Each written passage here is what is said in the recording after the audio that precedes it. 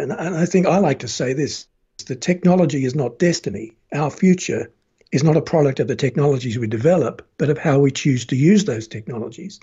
So it's human. There's no inevitability about this. It's human choice that makes the difference between a livable, even prosperous future and one that's probably less desirable.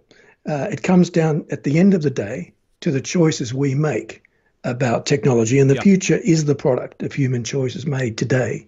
That's why we have to stay on top, for example, of the ethics of things like sex bots, because the Yeah. decisions we make on that have ripple effects in other areas as we move forward and tech gets even more sophisticated.